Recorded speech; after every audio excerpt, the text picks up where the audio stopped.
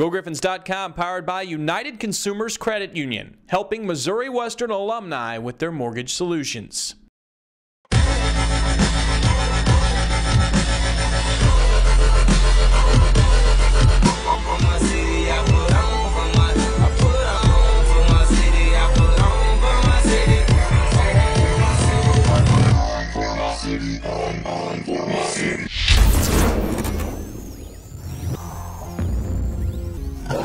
It was 100% unintentional, 100% unintentional, and very, very unfortunate for them.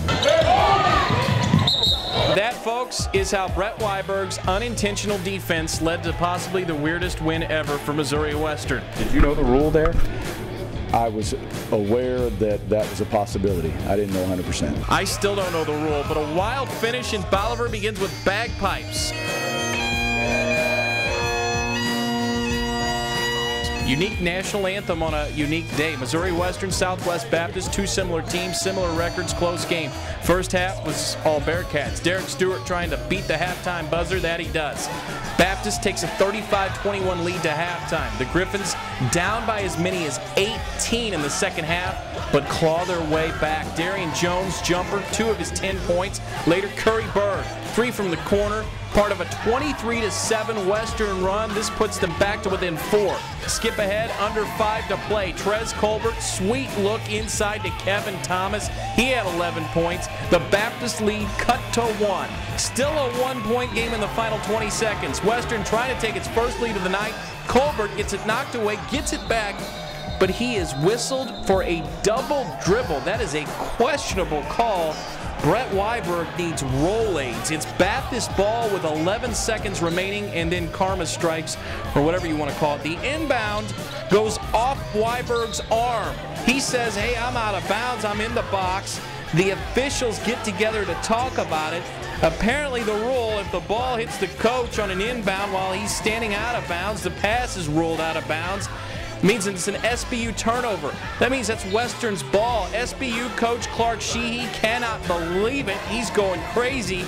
You kind of don't blame him. The Griffons get another shot. Aaron Emanuel gets a ball screen.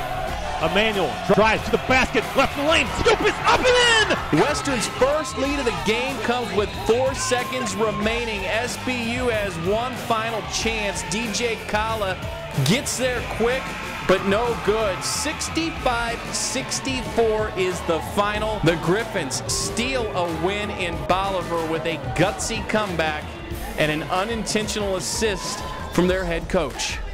Very fortunate for us.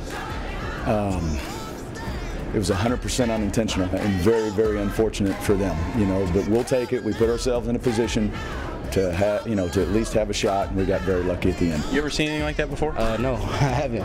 I'm not gonna talk about it though. We were taking a run, you know what I'm saying? Feel like you stole one? Yeah, I feel we stole it, but we earned it. We fought second half, and it was a good win. You guys hooked up and played.